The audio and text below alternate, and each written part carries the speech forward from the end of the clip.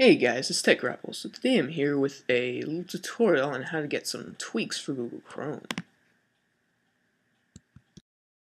you're going to do is just going to pop open Google Chrome here, and you're going to go up to the address bar and type in about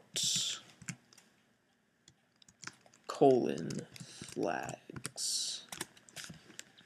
So what this is a lot of little tweaks for Google Chrome that the Google company has put into their browser, and just going to Chrome flags or about flags is what you have to type in.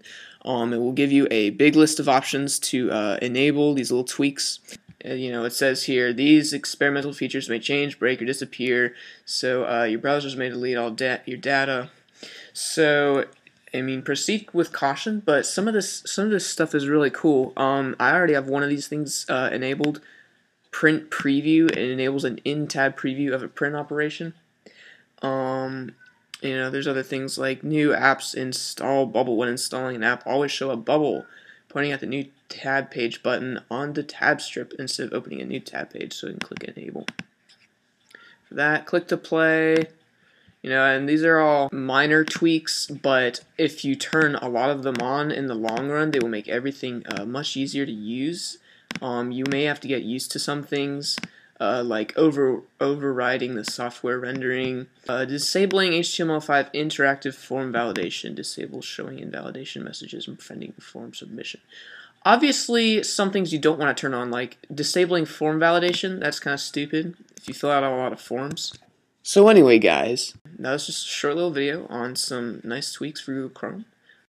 Type into the search bar about flags, and it will take you to the page. Whenever you have turned on or turned off all the little tweaks that you would like to use in Google Chrome, just click relaunch now, and it will relaunch, and voila, they are saved. It's also enabled a new downloads UI. Alright. So anyway, guys, that's about it for my tutorial on how to get some nice Google Chrome tweaks. If you like this video, be sure to hit the like button below and subscribe to my channel. It would really help me out. Also comment in the comments pane below. Definitely stay tuned for more technological videos in the future.